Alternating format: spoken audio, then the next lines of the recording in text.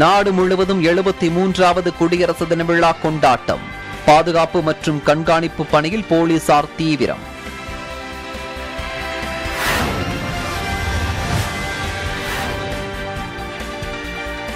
உள் ஒதுக்கீடு காரணமாக அரசு பள்ளி மாணவர்களுக்கு மருத்துவக் கல்லூரிகளில் வாய்ப்பு அதிகரித்துள்ளது. ஆளுநர் ரவீந்திர நாராயண ரவி கருத்து.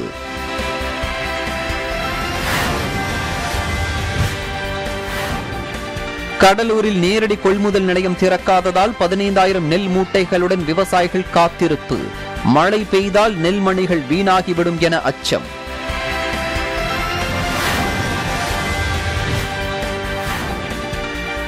நாற்பத்தி 2 ஒழுங்குமுறை விற்பனை நிலையங்கள் மூலம் கொப்பரை தேங்காயை கொள்முதல் செய்யப்படும்.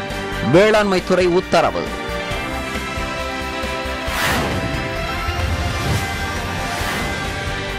கீழ்பவானி பாசன பகுதிகளில் நெல் அறுவடை இயந்திரங்களின் வாடகை அதிகரிப்பு. 1 மணி நேரத்திற்கு 3,300 ரூபாய் கேட்பதால் விவசாயிகள் வேதனை.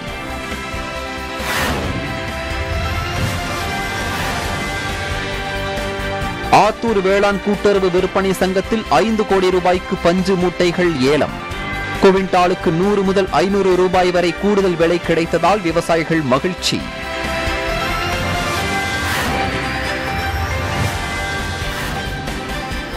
நீலகிரி மாவட்டத்தில் கடும் பனி காரணமாக கருகி வரும் மலை தோட்ட காய்கறிகள். விளைச்சல் பாதிக்கப்பட்டுள்ளதால் விவசாயிகள் கவலை.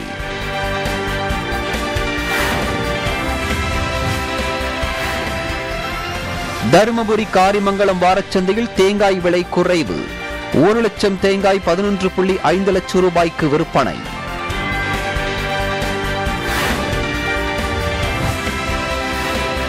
பெரியகுளம் அருகே கண்மாய் முழுவதும் ஆக்கிரமிக்கப்பட்டதால் நிலத்தடி நீர் பாதிப்பு. வாய்க்காலை சீரமைக்க மாவட்ட நிர்வாகத்திற்கு விவசாயிகள் கோரிக்கை.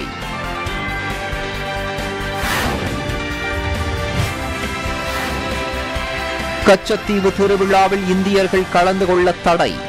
கொரோனா பரவல் காரணமாக இலங்கை அரசு நடவடிக்கை.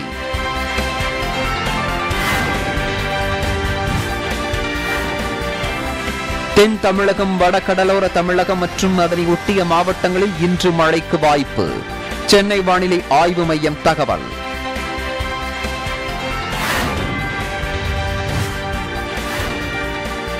சென்னை வடபெரும்பாக்கம் பகுதியில் மழையால் சேதமடைந்த சாலைகள். புதுயுகம் இளம்படை வீரரின் முயற்சியை அடுத்து சீரமைப்பு.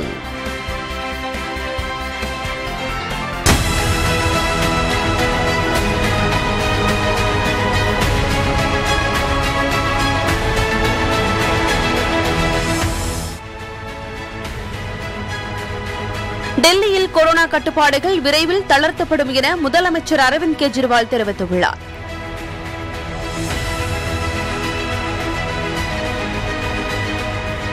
குடியரசு தின விழாவை முன்னிட்டு மத்திய பிரதேசத்தில் 215 ஆயுள் தண்டனை கைதிகள் விடுதலை செய்யப்பட உள்ளனர்.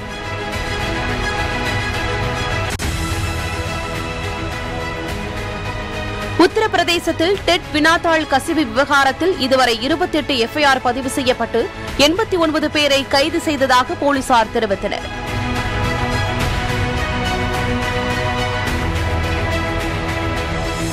கேரளாவில் கடந்த 24 மணி நேரத்தில் 55,475 பேருக்கு கொரோனா தொற்று உறுதி செய்யப்பட்டுள்ளது.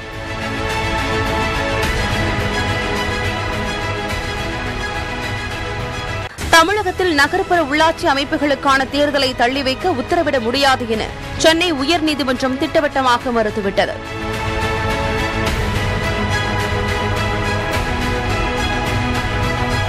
மத்திய நிதி அமைச்சகத்தின் பொருளாதார ஆய்வறிக்கை ஜனவரி 31ஆம் தேதி நாடாளுமன்றத்தில் தாக்கல் செய்யப்படும் என நிதி அமைச்சக அதிகாரிகள் தெரிவித்துள்ளனர்.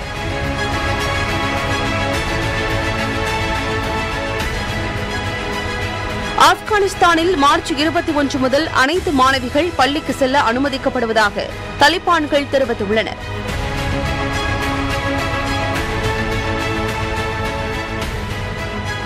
முன்னாள் இந்திய கிரிக்கெட் வீரர் கௌதம் கம்பீருக்கு கொரோனா தொற்று உறுதி செய்யப்பட்டுள்ளது.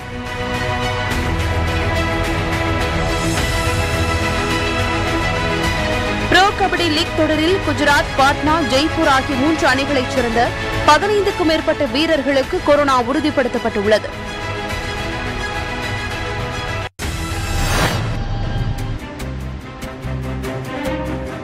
தமிழகம் முழுவதும் 73வது குடியரசு தினம் கொண்டாடப்பட்டு வருகிறது.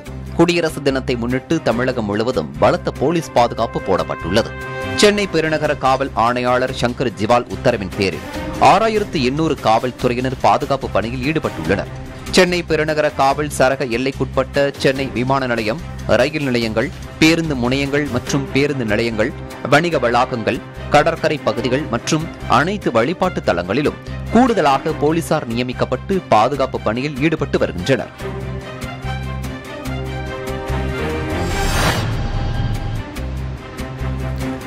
டீசல் விலை உயர்வால் கீழ்பவானி பாசன பகுதிகளில் நெல் அறுவடை இயந்திரங்களின் வாடகை அதிகரித்து உள்ளதால் விவசாயிகள் கவலையடைந்துள்ளனர். பவானிசாகர், சத்தியமங்கலம், உக்கரம் உள்ளிட்ட பகுதிகளில் 10,000 ஏக்கர் பரப்பளவில் நெல் பயிரிடப்பட்டு தற்போது நெற்கதிர்கள் முற்றியதால் இன்று பவானிசாகர் பகுதியில் நெல் அறுவடை பணி தொடங்கியுள்ளது. கிருஷ்ணகிரி, ஆத்தூர், விக்கிரவாண்டி உள்ளிட்ட பகுதிகளில் இருந்து நெல் அறுவடை இயந்திரங்கள் வரவழைக்கப்பட்டது. டீசல் விலை உயர்வால் ஒரு மணி நேரத்துக்கு 3000 ரூபாயாக இருந்த வாடகை 3300 ரூபாயாக அதிகரிக்கப்பட்டுள்ளது. இதனால் ஏற்கனவே சிரமத்தில் உள்ள விவசாயிகள் அறுவடை இயந்திரத்தின் வாடகை உயர்வால் கவலையடைந்துள்ளனர்.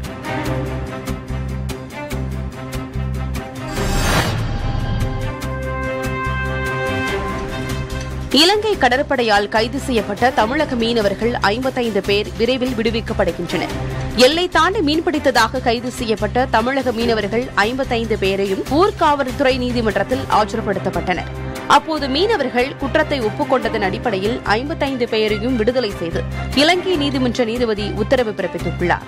விடுதலை செய்யப்பட்ட தமிழக மீனவர்கள் இன்னும் ஒரு சில தினங்களில் தாயகம் திரும்புள்ளனர்.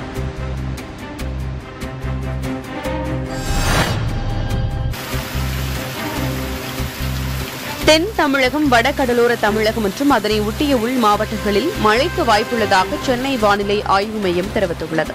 தென் தமிழகத்திலிருந்து ஆந்திராவின் ராயலசீமா வரை நிலவும் வளிமண்டல மேலடுக்கு சுழற்சி காரணமாக தென் தமிழகம், வடகடலோர தமிழகம், அதனை ஒட்டிய மாவட்டங்கள் மற்றும் புதுச்சேரி, காரைக்கால் பகுதிகளில் லேசானது முதல் மிதமான மழை பெய்யக்கூடும் என்றும் ஏனைய மாவட்டங்களில் பெரும்பாலும் வறண்ட வானிலையே நிலவும் என சென்னை வானிலை ஆய்வு மையம் தெரிவித்துள்ளது.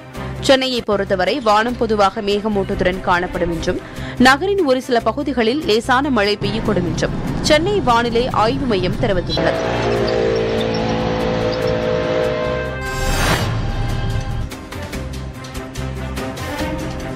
இலங்கை கச்சத்தீவு திருவிழாவில் இந்தியர்கள் கலந்து கொள்ள தடை விதித்து இலங்கை அரசு உத்தரவிட்டுள்ளது.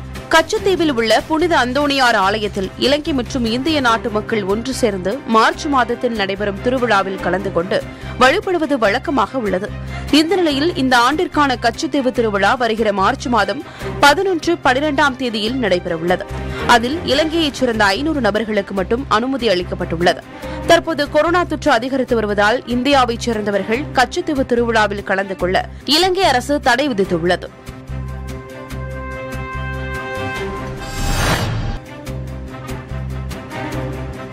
செங்கம் அடுத்த கோட்டாவூர் பகுதியில் பொங்கலை முன்னிட்டு மஞ்சு விரட்டு போட்டி நடைபெற்றது. திருவண்ணாமலை மாவட்டம் செங்கம் அடுத்த கோட்டாவூர் ஊராட்சியில் தமிழர்களின் பாரம்பரிய விளையாட்டான மஞ்சு விரட்டு போட்டி நடத்தப்பட்டது. இதில் திருவண்ணாமலை, திருப்பத்தூர், வேலூர் ஆகிய மாவட்டங்களில் இருந்து சுமார் 200க்கும் மேற்பட்ட காளைகள் பங்கேற்றது. 3 சுற்றுகளாக நடைபெற்ற இந்த போட்டியில் இலக்கை துரத்தி சீறி பாய்ந்து குறுகிய வினாடிக்குள் கடந்த காளைகளுக்கு பரிசு பொருட்கள் வழங்கப்பட்டன.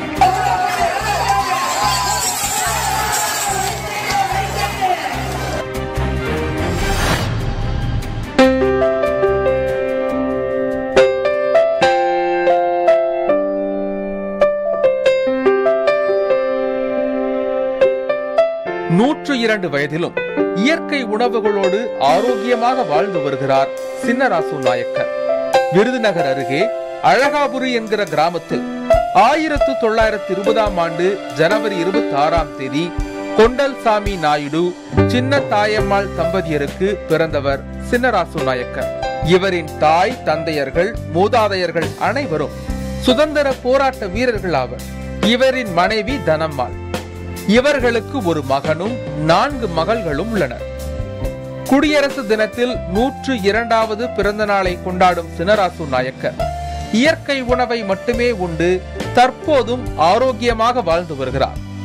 102 வயதிலும் தன் வேலைகளை தானே பார்த்துக் கொள்ளும் சின்னராசு உடலில் ஏற்படும் பிரச்சனைகளுக்கு சித்த மருந்துகளையே எடுத்துக் கொள்கிறார். தினசரி குறிப்புகளை டைரி எழுதி அனைத்து பணிகளையும் மேற்கொள்கிறார். ஆரோக்கியமாக சுத்த சைவம். எது லிமிட் தான், லிமிட் மேலே சாப்பிட மாட்டேன், செய்ய மாட்டேன், முடிக்க மாட்டேன். வீட்டுக்குள்ளேயே அசைவம் வரக்கூடாது, முட்டை கொண்டு உள்ளே வரக்கூடாது. அவ்வளோ கரெக்டாக வச்சுருப்பா. கண்ணாடி போட மாட்டான், கண்ணாடியே போடுறே இல்லை. புஸ்தகம் படிப்பேன், முக்கியமாக புஸ்தகம் படிக்க கூட இன்னும் கொஞ்சம் பேப்பர் தான் படிப்பேன்ப்பா. அதாவது எந்த விதமான கெட்ட உலகம் கிடையாது, கூடிய மட்டும் பிரம்மச்சரியம் தான். மகிழ்ச்சியான சூழல், ஆரோக்கியமான குடும்பம், அன்பான உறவுகள் இவை அனைத்துமே சின்னராசு 102 வயது வரை ஆரோக்கியமாக வாழ காரணம் என சின்னராசு நாயக்கரின் குடும்பத்தார் தெரிவிக்கின்றனர். என் சகோதரனுடைய இதுக்கு காரணமே சுத்தமான உணவு, ஆரோக்கியமான சாப்பாடு, நல்ல ரெஸ்ட்டு, வஞ்சனை இல்லாத குழந்தைகள், நல்ல உறவினர்கள் அவருக்கு. அதனால் எல்லாரும் அவரை ரொம்ப பாராட்டுவாங்க. அதனால் அவருக்கு வாழ்க்கையில் இந்த பெரிய சிறப்பு அவருக்கு. இளமையிலேயே சிலர் சோம்பேறித்தனத்தால் முதியவர்கள் போல் வாழ்ந்து வரும் இக்காலத்தில் 102 வயதில் ஆரோக்கியத்துடன் மகிழ்ச்சியாக வாழ்ந்து வருகிறார் சின்னராசு நாயக்கர். புதுயுகம் செய்திகளுக்காக செய்தியாளர் குழு.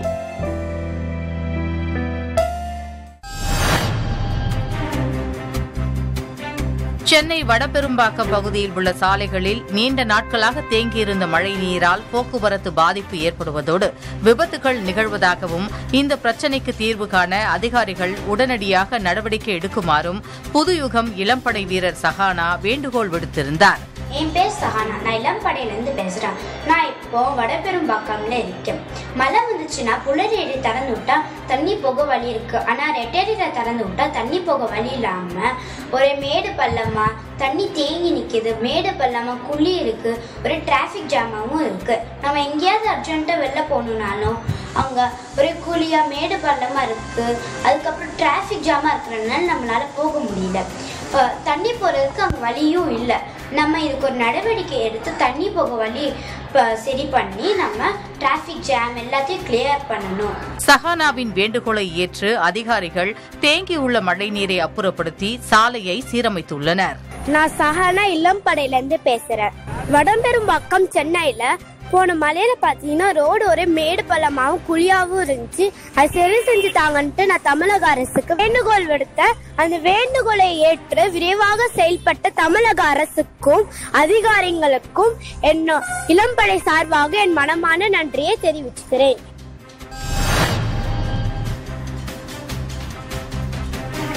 நீட் தேர்வுக்கு பிறகு தமிழக அரசு பள்ளி மாணவர்களுக்கு மருத்துவக் கல்லூரிகளில் வாய்ப்பு அதிகரித்துள்ளதாக ஆளுநர் ரவீந்திர நாராயண ரவி தெரிவித்துள்ளார்.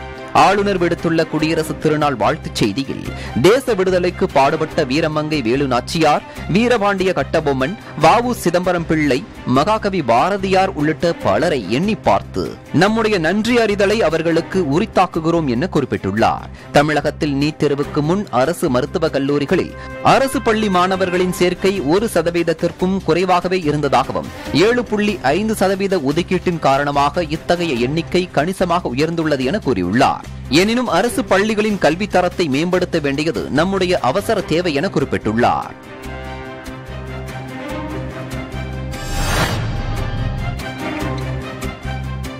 கிருஷ்ணகிரி மாவட்டம் ஓசூர் வனச்சரகத்தில் ஒற்றை யானை முகாமிட்டுள்ளதால் கிராம மக்களுக்கு வனத்துறையினர் எச்சரிக்கை விடுத்துள்ளனர். தேன்கனிக்கோட்டை வனச்சரகத்திலிருந்து இடம்பெயர்ந்த ஒற்றை ஆண் யானை ஓசூர் வனச்சரகத்திற்குட்பட்ட பேரண்டப்பள்ளி வனப்பகுதியில் கடந்த 10 நாட்களுக்கு மேலாக முகாமிட்டுள்ளது. எந்த நேரத்தில் வேண்டுமானாலும் யானை தேசிய நெடுஞ்சாலைக்கு வரலாம் என்பதால் ஓசூர் வனச்சரகர் ரவி மற்றும் வனத்துறையினர் தொடர்ந்து கண்காணித்து வருகின்றனர். மேலும் வனப்பகுதியை ஒட்டிய பகுதியில் உள்ள மக்களுக்கு வனத்துறை எச்சரிக்கை விடுத்துள்ளது.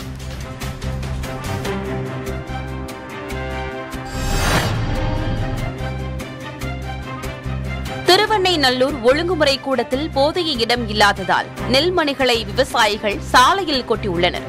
விழுப்புரம் அடுத்துள்ள திருவண்ணை நல்லூர் பகுதியில் பெரும்பாலான விவசாயிகள் அங்கு உள்ள ஒழுங்குமுறை விற்பனை கூடத்திற்கு நெல் மூட்டைகளை கொண்டு வருகின்றனர்.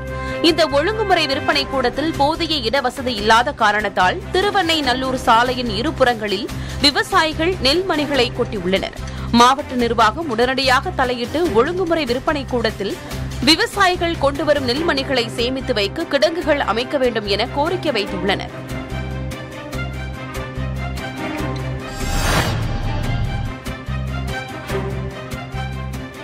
ஆத்தூரில் வேளாண் உற்பத்தியாளர் கூட்டுறவு விற்பனை சங்கத்தில் 5,50,00,000 ரூபாய்க்கு பஞ்சு வர்த்தகம் செய்யப்பட்டுள்ளது. சேலம் மாவட்டம் ஆத்தூர் புதுப்பேட்டை வேளாண் உற்பத்தியாளர்கள் கூட்டுறவு விற்பனை சங்கத்தில் பருத்தி ஏலம் நடைபெற்றது. சேலம், ஆத்தூர், திருப்பூர், கோவை, கடலூர், தருமபுரி உள்ளிட்ட பகுதிகளைச் சேர்ந்த 36 வியாபாரிகள் பங்கேற்று பருத்தி தரத்திற்கேற்ப விலை நிர்ணயம் செய்தனர். மொத்தம் 17,500 மூட்டை பருத்தி 5,50,00,000 ரூபாய்க்கு வர்த்தகம் நடைபெற்றதாக கூட்டுறவு விற்பனை சங்க அலுவலர்கள் தகவல் தெரிவித்தனர். கடந்த வாரத்தை விட குவிண்டாலுக்கு 100 ரூபாய் முதல் 500 ரூபாய் வரை கூடுதலாக விலை போனதால் விவசாயிகள் மகிழ்ச்சியடைந்துள்ளனர்.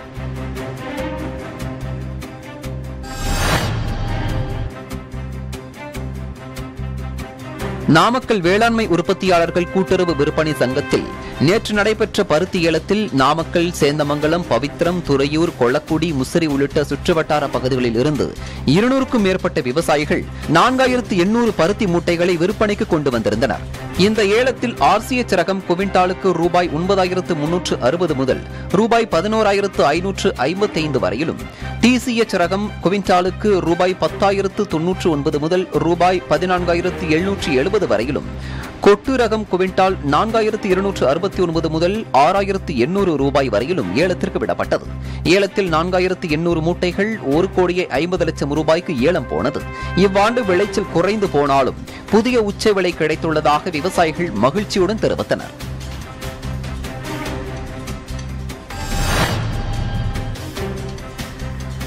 திருப்பூர் மாவட்டம் பாப்பாங்குளம் சோளக்காட்டில் பதுங்கியிருந்த சிறுத்தை வனத்துறையினரின் கண்காணிப்பையும் மீறி தப்பியுள்ளது. பாப்பாங்குளம் சோளக்காட்டை ஒட்டிய குடியிருப்பு பகுதிகளில் சோளக்காட்டில் சிறுத்தை 4 பேரை தாக்கியதால் அதனை சுற்றி வலை அமைக்கப்பட்டது. அப்பகுதியில் 12 கண்காணிப்பு கேமராக்கள் 3 கூண்டுகளில் மாமிசம் வைக்கப்பட்டு சிறுத்தைக்காக வலை விரிக்கப்பட்டது. ஆனால் வாகன சைரன், வெடி சப்தம் என எதற்கும் சிறுத்தை வெளிவரவில்லை. இதனால் குழப்பமடைந்த வனத்துறையினர் சோளக்காட்டிற்குள் சென்று ஆய்வு செய்தபோது சிறுத்தை சோளக்காட்டில் இல்லை என்பது உறுதியானது. இதையடுத்து சிறுத்தையை தேடும் பணிகள் விரிவுபடுத்தப்பட்டுள்ளதாக திருப்பூர் மாவட்ட துணை வன பாதுகாவலர் தெரிவித்திருக்கிறார்.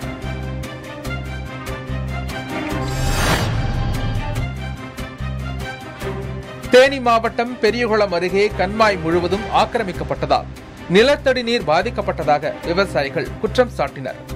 தேனி மாவட்டம் பெரியகுளம் அருகே மேற்கு தொடர்ச்சி மலையடிவாரத்தில் கல்லாற்று பகுதியில் உள்ள மணக்காட்டு கண்மாய் 25 ஏக்கர் பரப்பளவு கொண்டது. இந்த கண்மாயில் மழை நீரை தேக்கி வைப்பதால் அந்த பகுதியில் 500க்கும் மேற்பட்ட ஏக்கர் நிலங்களின் நிலத்தடி நீர்மட்டம் உயர பயன்பட்டு வந்தது. இந்த நிலையில் கடந்த 40 ஆண்டுகளாக சிறிது சிறிதாக கண்மாய் நீர் பிடிப்பு பகுதி ஆக்கிரமிக்கப்பட்டு மா, பலா, எலுமிச்சை உள்ளிட்ட மரங்கள் வைத்து விவசாயம் செய்து வருகின்றனர். இதனால் மணக்காட்டு கண்மாய் முழுவதும் உள்ள ஆக்கிரமிப்பை அகற்றி நீர்வரத்து வாய்க்கால்களை சீரமைத்து மழை நீரை தேக்கி வைக்க வேண்டும் என அரசுக்கு விவசாயிகள் கோரிக்கை விடுத்துள்ளனர்.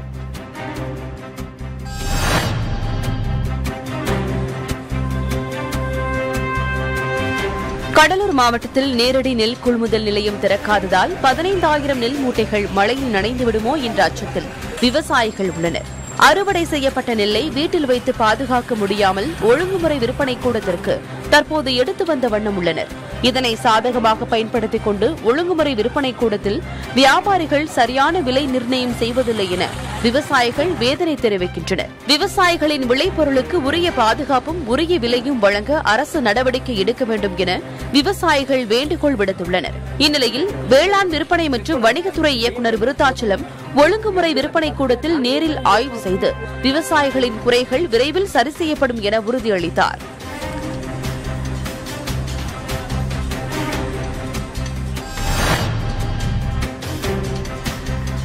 பெரம்பலூர் திருப்பூர் அருகே நாரணமங்கலத்தில் தமிழக காவல்துறையின் துப்பாக்கி சுடுதளம் அமைந்துள்ளது. இங்கு காவல்துறையில் உள்ளவர்களுக்கு துப்பாக்கி சுடும் பயிற்சி அளிக்கப்படுவது வழக்கம். அதன்படி இங்கு துப்பாக்கி சூடு பயிற்சி நடைபெற்றதாக கூறப்படுகிறது.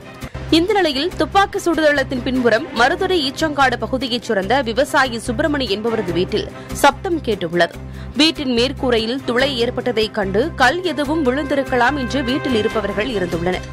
பின்னர் மேற்கூரையிலிருந்து துளையை சரி செய்வதற்காக மேலே ஏறி பார்த்தபோது துப்பாக்கி குண்டு இருந்துள்ளது. இதனைக் கண்டு அதிர்ச்சியடைந்த அவர்கள் போலீசாருக்கு தகவல் தெரிவித்தனர். இதனையடுத்து துப்பாக்கி குண்டை போலீசார் கைப்பற்றி விசாரணை செய்து வருகின்றனர்.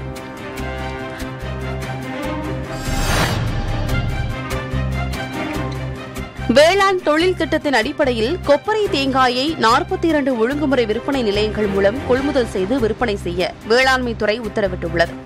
அடிப்படை ஆதார விலையில் 2022ஆம் ஆண்டு பல்வேறு மாவட்டங்களில் இருந்து கொப்பரை தேங்காயை 51,000 மெட்ரிக் டன் கொள்முதல் செய்ய இலக்கு நிர்ணயிக்கப்பட்டதோடு கிலோ ஒன்றிற்கு ₹105.90 கொள்முதல் செய்து தேசிய வேளாண் தொழில் திட்டத்தின் கீழ் 42 மையங்கள் மூலம் கொள்முதல் செய்து விற்பனை செய்ய உத்தரவிடப்பட்டுள்ளது.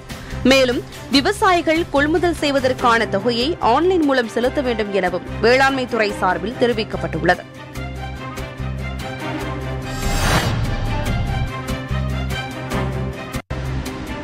கொடைக்கானலில் பீன்ஸ் விளைச்சல் அதிகரிப்பால் விவசாயிகள் மகிழ்ச்சி அடைந்துள்ளனர். கடந்த 2 மாதங்களுக்கு முன்பு கொடைக்கானலில் மலைப்பகுதி முழுவதும் தொடர் மழை பெய்தது. இதனால் பீன்ஸ் பயிர்கள் நல்ல விளைச்சல் கண்டுள்ளதாக விவசாயிகள் கூறுகின்றனர். தற்போது முதற்கட்ட அறுவடை நடைபெறும் நிலையில் பீன்ஸ் 1 கிலோ ₹70 முதல் ₹80 வரை விற்கப்படுகிறது. மேலும் கடந்த ஆண்டை விட இந்த ஆண்டு நல்ல விலை கிடைத்துள்ளதாக விவசாயிகள் தெரிவித்துள்ளனர்.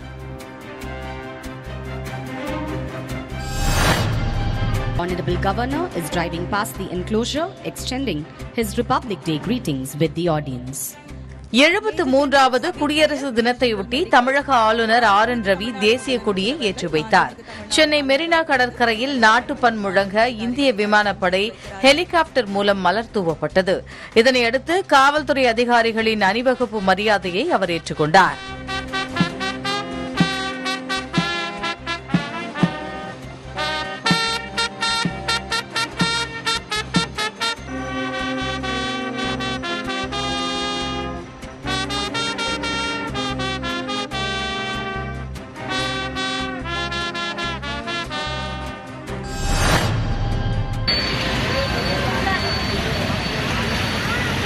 தருமபுரி மாவட்டம் அதிகமான் கோட்டை தட்சணகாசி காலபைரவர் கோயிலில் காலபைரவர் ஜெயந்தியை ஒட்டி காலபைரவருக்கு அஷ்டபைரவ யாகம், அஷ்டலட்சுமி யாகம் உள்ளிட்ட பல்வேறு யாகங்கள் நடத்தப்பட்டது. தொடர்ந்து 64 வகையான அபிஷேகங்கள், 1008 அர்ச்சனை, 28 ஆகம பூஜைகள் நடைபெற்றது. இதனைத் தொடர்ந்து மூலவருக்கு சிறப்பு அலங்காரம் செய்யப்பட்டு யாகம் மற்றும் 108 சங்கு பூஜை நடைபெற்றது. உற்சவர் தட்சணாகாசி காலபைரவர் பக்தர்களுக்கு வெள்ளி கவச உடையில் அருள் பாலித்தார்.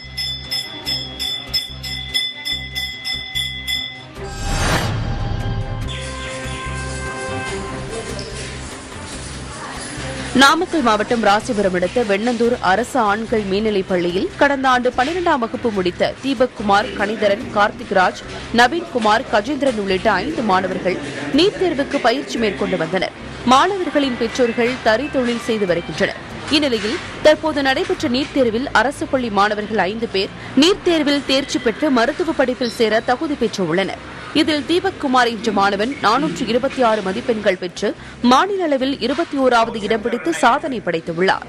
இதனையடுத்து வெண்ணந்தூர் அரசு பள்ளி தலைமை ஆசிரியர் மற்றும் ஆசிரியைகள் மாணவர்களுக்கு இனிப்புகள் வழங்கி பாராட்டி வாழ்த்து தெரிவித்தனர். மேலும் சென்ற ஆண்டு நீட் தேர்வில் இப்பள்ளியின் 2 மாணவர்கள் தேர்ச்சி பெற்றது குறிப்பிடத்தக்கது.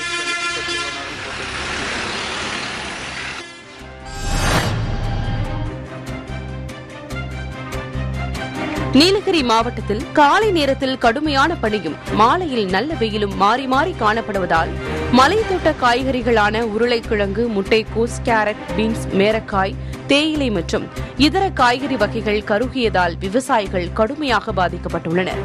இந்நிலையில் குளிசோலை, இத்தலார், எமரால்டு, கோத்தகிரி, பாலாடா, கேத்தி உள்ளிட்ட பகுதிகளில் மலைத்தோட்ட காய்கறிகளும் தேயிலையும் பயிரிடப்பட்டு வருகின்றன. இவைகளில் பெரும்பாலான காய்கறிகள் கடந்த 2 மாதங்களாக பெய்த பனியின் காரணமாக கருகியும் அழுகியும் நூற்றுக்கணக்கான ஏக்கரில் வீணாகியுள்ளன. இந்த மாத இறுதியோடு பனியின் தாக்கம் குறைந்து இயல்பு நிலை திரும்ப வாய்ப்பிருப்பதால் மழை தோட்ட காய்கறி பயிரிடும் விவசாயிகள் அடுத்த சாகுபடிக்கு தயாராகி வருகின்றனர்.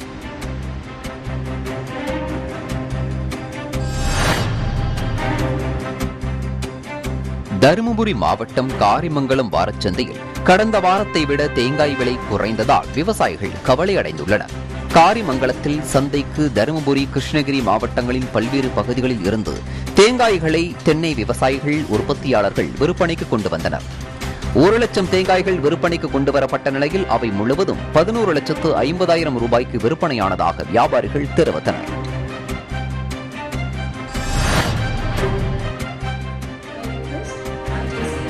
புதுச்சேரி தேர்தல் துறை சார்பில் 12வது தேசிய வாக்காளர் தின விழா கம்பன் கலையரங்கத்தில் நடைபெற்றது. இதில் தலைமை செயலாளர் அஸ்வினி குமார், தலைமை தேர்தல் அதிகாரி சுர்பீர் சிங், கூடுதல் தலைமை தேர்தல் அதிகாரி குமார், மாவட்ட ஆட்சியர் வல்லவன் மற்றும் அதிகாரிகள், முதல் வாக்காளர்கள் பலர் கலந்து கொண்டனர். இதில் முதல் முறை வாக்காளர்களுக்கு வாக்காளர் அட்டை வழங்கப்பட்டது. தொடர்ந்து சிறந்த வாக்காளர் பதிவு அதிகாரி விருது, துணை வாக்காளர் பதிவு அதிகாரி விருது, பத்திரிகையாளர் விருது உட்பட பல்வேறு விருதுகள் வழங்கப்பட்டன. என் பேர் ஜோஸ்லின், நான் ஹாஸ்பிட்டல்லேருந்து வரேன். இதோட ஃபர்ஸ்ட் டைம் இந்த ஓட்டர் ஐடி வாங்குறேன். சிட்டிசனான ஷோ அட்டென்ட் பண்ணுறதுக்கு எனக்கு பெருமையாக இருக்குது. என்னோட ஓட்டு எப்பவுமே நேர்மையாக இருக்கும். என் ஓட்டு புது டெமோக்ரஸியை அமைக்கும்.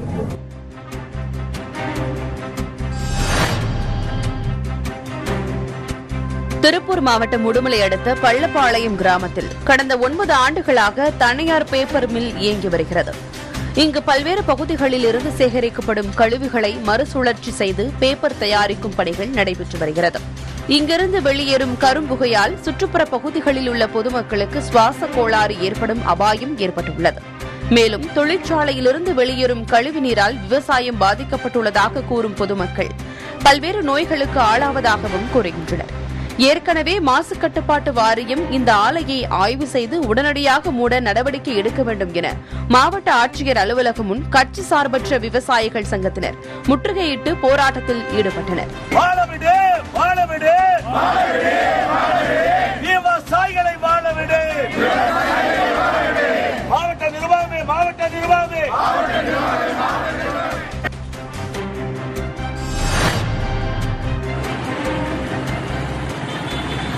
கும்பகோணம் அருகே திருவடைமருதூர் ஒன்றியம் திருவிசநல்லூர் ஊராட்சியில் சிறப்பு கால்நடை சுகாதார விழிப்புணர்வு முகாம் கால்நடை பராமரிப்புத்துறை உதவி இயக்குநர் மருத்துவர் கண்ணன் தலைமையில் ஊராட்சி மன்ற அலுவலகத்தில் நடைபெற்றது. இந்த முகாமை அரசு தலைமை கொறடா கோவி செழியன் துவக்கி வைத்தார். இந்நிகழ்ச்சியில் மயிலாடுதுறை பாராளுமன்ற உறுப்பினர் ராமலிங்கம், கால்நடை மருத்துவர்கள் உள்ளிட்டோர் பலர் கலந்து கொண்டனர். இந்த சிறப்பு முகாமில் குடற்புழு நீக்கம், தொற்று நோய்களுக்கு தடுப்பூசி போடுதல், செயற்கை முறையில் கருவூட்டல், சினை பரிசோதனை உள்ளிட்டவைகள் குறித்து தொழில்நுட்ப வல்லுநர்கள் ஆலோசனைகளை வழங்கினர். இந்த முகாமில் 200க்கும் மேற்பட்ட கால்நடைகளுக்கு மருத்துவம் பார்க்கப்பட்டது.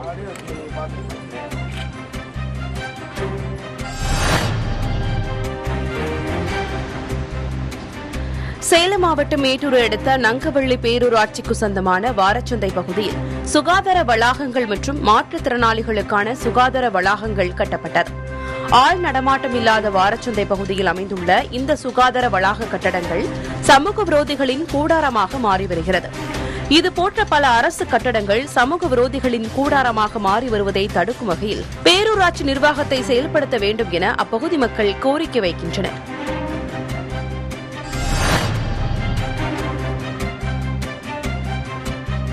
போச்சம்பள்ளி அடுத்த வடமலம்பட்டி மகளிர் நியாய விலைக் கடையில் தரமற்ற அரிசி வழங்கப்படுவதாக புகார் எழுந்துள்ளது. இக்கடையில் வழங்கப்பட்ட அரிசி தரமற்று இருப்பதாகவும் பழுப்பு நிறத்தில் கலப்பட அரிசியாக இருப்பதாகவும் பொதுமக்கள் தெரிவித்தனர். இதையடுத்து அங்கு வந்த வட்ட வழங்கல் அலுவலர் அண்ணாதுரை அரிசி மூட்டைகளை சோதித்து பார்த்ததில் 3 மூட்டைகளில் தரமற்ற அரிசி இருப்பது உறுதி செய்யப்பட்டது. இதனையடுத்து தரமான அரிசியை மாற்ற வட்ட வழங்கல் அலுவலர் உத்தரவிட்டார்.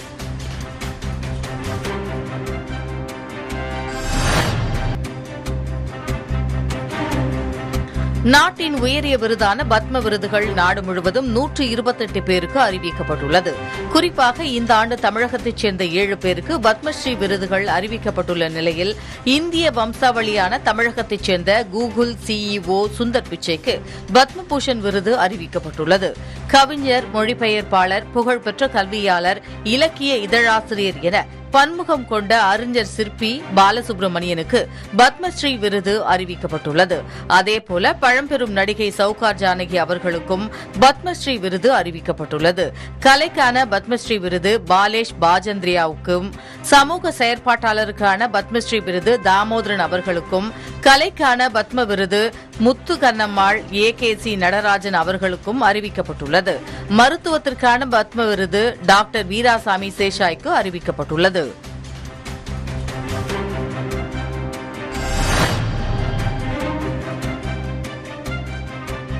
சென்னையில் ஒரு சில பகுதிகளில் மழை பெய்து வருகிறது. வடகிழக்கு பருவமழை குறைந்துள்ள நிலையில் தமிழகத்தின் பல்வேறு மாவட்டங்களில் மழை பெய்து வருகிறது. குறிப்பாக சென்னை, ஈக்காட்டுத்தாங்கல், அசோக் நகர், அம்பத்தூர் உள்ளிட்ட இடங்களில் விட்டுவிட்டு லேசான சாரல் மழை பெய்து வருகிறது.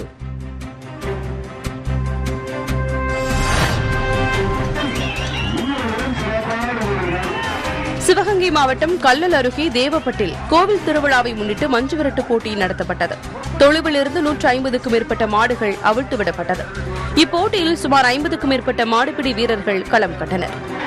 முன்னதாக ஆங்காங்கே கட்டுமாடுகள் அவிழ்த்து விடப்பட்டதால் காளைகள் கூட்டத்திற்குள் சீறி பாய்ந்ததில் 20க்கும் மேற்பட்ட பார்வையாளர்கள் காயமடைந்தனர். இதில் சிறு காயங்கள் அடைந்த பார்வையாளர்களுக்கு சம்பவ இடத்திலேயே மருத்துவக் குழுவினரால் சிகிச்சை அளிக்கப்பட்டது.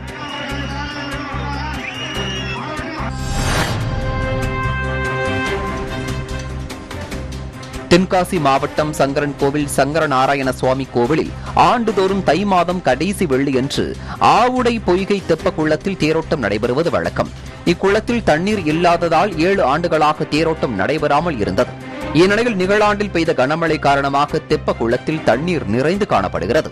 எனவே தெப்ப குளத்தில் மிதக்கும் இலைகள், பிளாஸ்டிக் கழிவுகள் ஆகியவற்றை அகற்றி சுத்தம் செய்து தை கடைசி வெள்ளியன்று தெப்ப தேரோட்டம் நடத்த நடவடிக்கை எடுக்க வேண்டும் என அகில பாரத ஐயப்பா சேவா சங்கத்தினர் கோரிக்கை விடுத்துள்ளனர். இதனிடையே திருவிக புது தெருவில் உள்ள கழிவுநீர் தெப்ப குளத்துக்குள் செல்வதால் சுகாதார சீர்கேடும் ஏற்பட்டுள்ளது. எனவே கழிவுநீர் தெப்ப குளத்திற்குள் செல்லாதவாறு நடவடிக்கை எடுக்க வேண்டும் எனவும் அப்பகுதி மக்கள் கோரிக்கை விடுத்துள்ளனர்.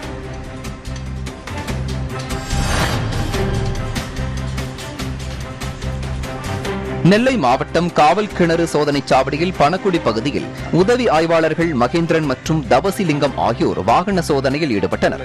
அதில் அளவுக்கு அதிகமாக கனிம வளங்களை ஏற்றிக்கொண்டு கேரள மாநிலம் விழுஞ்சம் துறைமுகம் நோக்கி சென்ற லாரிகள் பறிமுதல் செய்யப்பட்டன. லாரிகளை பறிமுதல் செய்த போலீசார் லாரி ஓட்டுநர்களிடம் விசாரணை மேற்கொண்டு வருகின்றனர்.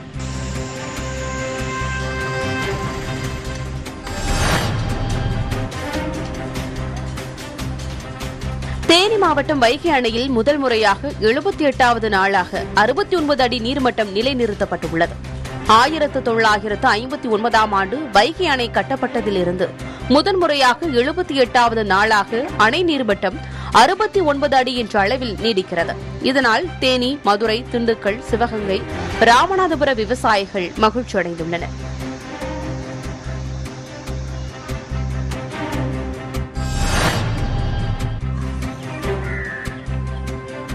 நெல்லை மாவட்டம் திசையன்விளை காவல் நிலைய வளாகத்தில் அமைந்துள்ள பாலசித்தி விநாயகர் திருக்கோவிலில் வருஷாபிஷேக விழா நடைபெற்றது. விழாவில் அர்ச்சகர்கள் காவல் நிலைய ஆய்வாளர் ஜமாலுக்கு பரிவட்டம் கட்டி பூரண கும்ப மரியாதை அளித்தனர். பூரண கும்ப மரியாதையை மகிழ்ச்சியுடன் ஏற்றுக்கொண்ட காவல் நிலைய ஆய்வாளர் ஜமால் மத நல்லிணக்கத்திற்கு எடுத்துக்காட்டாக இருப்பதாக அப்பகுதி மக்கள் பாராட்டி வருகின்றனர்.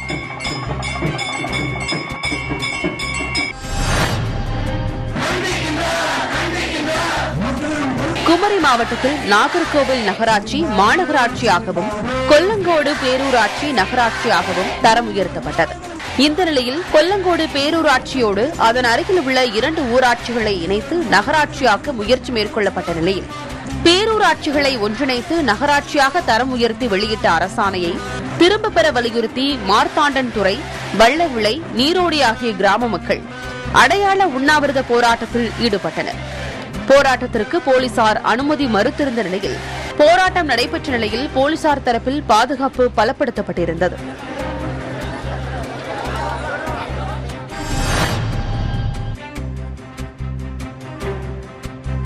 கரூர் மாவட்டம் குளித்தலை நகராட்சிக்குட்பட்ட பேருந்து நிலைய பகுதிகளில் போக்குவரத்திற்கும் பொதுமக்களுக்கும் இடையூறாக இருந்த ஆக்கிரமிப்புகளை குளித்தலை கோட்டாட்சியர் புஷ்பா தேவி முன்னிலையில் அகற்றப்பட்டது.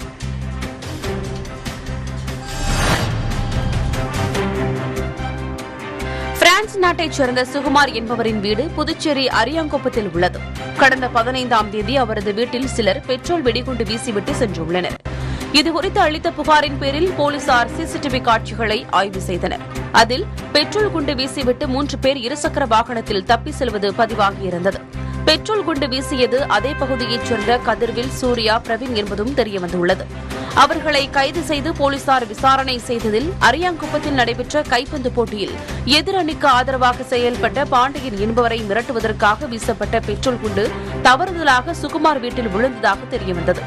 இதனைத் தொடர்ந்து 3 பேரையும் போலீசார் நீதிமன்றத்தில் ஆஜர்படுத்தி சிறையில் அடைத்தனர்.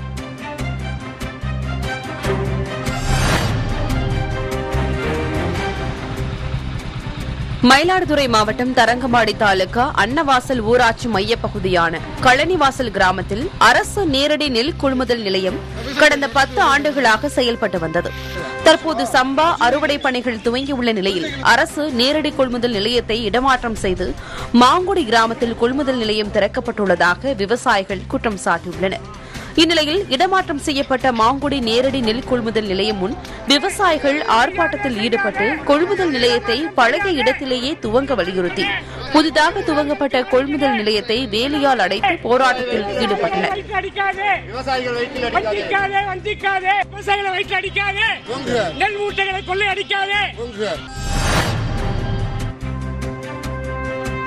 திருச்சி ரயில் நிலையத்தில் ரயில்வே பாதுகாப்பு படையினர் சோதனை செய்தபோது கேட்பாரற்று கிடந்த 2 பார்சல் பைகளை பறிமுதல் செய்தனர். அதில் 24 மது பாட்டில்கள் இருப்பது கண்டுபிடிக்கப்பட்டது. யார் இந்த பார்சலை ரயிலில் கொண்டு வந்தது என்பது குறித்து விசாரணை நடத்தி வருகின்றனர்.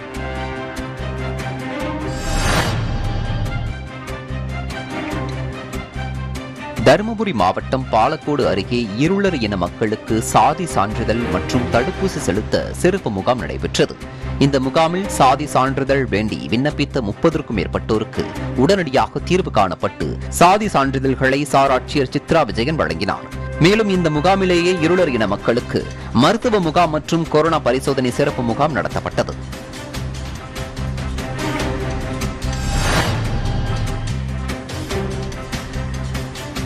தேனி மாவட்டம் கம்பம் உத்தமபாளையம் செல்லும் சாலையில் புதுப்பட்டி பகுதியில் உத்தமபாளையத்தைச் சேர்ந்த அபுதாஹிர் என்பவருக்கு சொந்தமான கயிறு தொழிற்சாலை ஒன்று இயங்கி வருகிறது. வழக்கம்போல் தொழிற்சாலை இயங்கி வந்த நிலையில் திடீரென இயந்திரத்தில் தீ பற்றியுள்ளது. பற்றிய தீயானது அருகே இருந்த தென்னை நாறு பொருட்கள் மற்றும் டிராக்டர் மீது பரவி அப்பகுதி முழுவதும் எரிந்துள்ளது. இதையடுத்து வந்த தீயணைப்புத் துறையினர் தீயை அணைக்கும் முயற்சியில் ஈடுபட்டனர். இதில் பல லட்சம் ரூபாய் மதிப்புள்ள பொருட்கள் சேதமானது.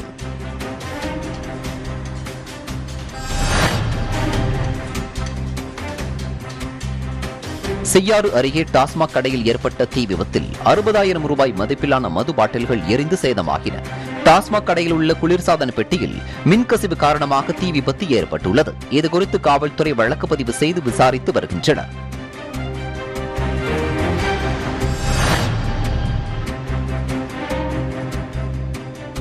தூத்துக்குடி புதிய பேருந்து நிலையத்தில் வாடகை பாக்கி செலுத்தாத 4 கடைகளுக்கு மாநகராட்சி அதிகாரிகள் சீல் வைத்தனர். மாநகராட்சி ஆணையர் சாருஸ்ரீ உத்தரவின் பேரில் வடக்கு மண்டல உதவி ஆணையர் தனசிங் தலைமையில் உதவி பொறியாளர் பிரின்ஸ், வருவாய் அதிகாரிகள் காந்திமதி மற்றும் பணியாளர்கள் புதிய பேருந்து நிலையத்தில் அதிரடி சோதனை மேற்கொண்டனர்.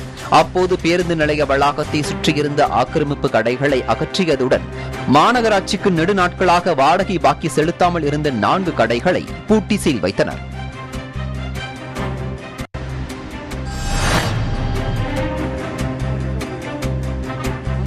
உசிலம்பட்டி அருகே 30 அடி ஆழக்கிணற்றில் விழுந்த பசுமாட்டை தீயணைப்புத் துறையினர் போராடி மீட்டனர். மதுரை மாவட்டம் உசிலம்பட்டி அருகே வில்லானியைச் சேர்ந்த விவசாயி தன்ராஜ் தனது பசுமாட்டை அதே ஊரைச் சேர்ந்த ஆறுமுகம் என்பவரது தோட்டத்தில் உள்ள கிணற்றின் அருகே மேய்ச்சலுக்காக கட்டி வைத்துவிட்டு சென்றுள்ளார். அப்போது 30 அடி ஆழம் உள்ள கிணற்றில் பசுமாடு தவறி விழுந்துள்ளது. இதையடுத்து தன்ராஜ் அக்கம்பக்கத்தினர் உதவியுடன் பசுமாட்டை மீட்க முயற்சித்தும் மீட்க முடியாததால் தீயணைப்பு துறையினருக்கு தகவல் தெரிவிக்கப்பட்டது. பின்னர் வந்த தீயணைப்பு வீரர்கள் கிணற்றில் இறங்கி சுமார் 2 மணி நேர போராட்டத்திற்கு பின் பசுமாட்டை உயிருடன் பத்திரமாக மீட்டனர்.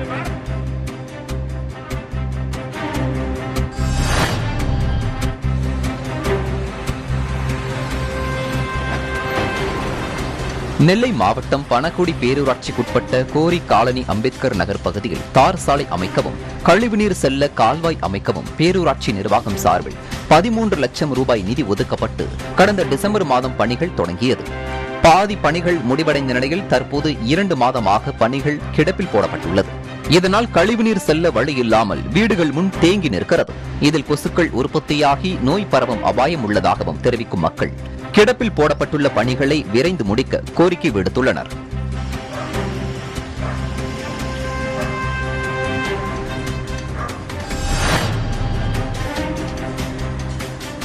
கடுமையான பனிமூட்டம் காரணமாக மேகமலையில் பொதுமக்களின் இயல்பு வாழ்க்கை பாதிக்கப்பட்டுள்ளது. தேனி மாவட்டத்தில் மேகமலை முக்கிய சுற்றுலா தலமாக விளங்குகிறது.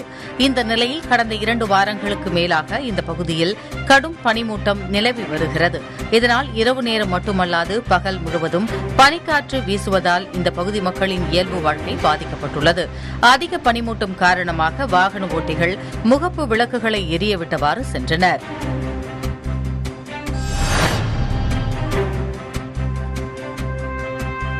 சிவகங்கையில் கோவில் திருவிழாவை முன்னிட்டு ஆண்கள் மட்டுமே பொங்கலிட்டு வழிபாடு நடத்தும் நிகழ்ச்சி நடைபெற்றது.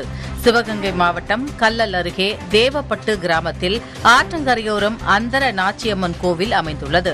ஆண்டுதோறும் அறுவடைக்கு பின்பு கிராமத்தில் உள்ள ஆண்கள் மட்டுமே அந்தர நாச்சியம்மன் கோவிலில் பொங்கல் வைத்து விசேஷ வழிபாடு நடத்துவர். இதற்காக கிராமத்தில் உள்ள ஆண்கள் அனைவரும் ஒன்றிணைந்து புது பானையை ஊர்வலமாக சுமந்து சென்றும் ஆற்றில் ஊற்று தோண்டி அதிலிருந்து பனை ஓலை மூலம் தண்ணீர் எடுத்துச் சென்று கோவில் அருகே உள்ள களத்தில் பொங்கல் வைத்து வழிபாடு நடத்தினர். மதுரையில் சாலை பணிகள் நடைபெறும் பகுதியில் உரிய தடுப்புகள் இல்லாததால் கார் ஒன்று சேற்றில் சிக்கிக் கொண்டது. மதுரை உபுலா படித்துறை யானைக்கல் பாலத்திற்கு கீழே வைகை ஆற்றில் தடுப்பணை கட்டப்பட்டுள்ள பகுதியில் சாலை அமைப்பதற்கான பணிகள் நடைபெற்று வருகின்றன. இந்நிலையில் அந்த பகுதியில் போக்குவரத்தை தடை செய்யாமலும் உரிய தடுப்புகள் அமைக்கப்படாததால் சாலையில் சென்று கொண்டிருந்த கார் சேற்றில் சிக்கிக் கொண்டது. இதனை மீட்கும் பணியில் கார் உரிமையாளர் ஈடுபட்டிருக்கும் நிலையில் சாலை பணிகள் நடப்பதாக அறிவிப்பு பலகையோ அல்லது தடுப்புகளோ வைக்காததால் வாகனங்கள் அடிக்கடி சிக்கிக் கொள்வதாக அந்த பகுதி மக்கள் குற்றம் சாட்டுகின்றனர்.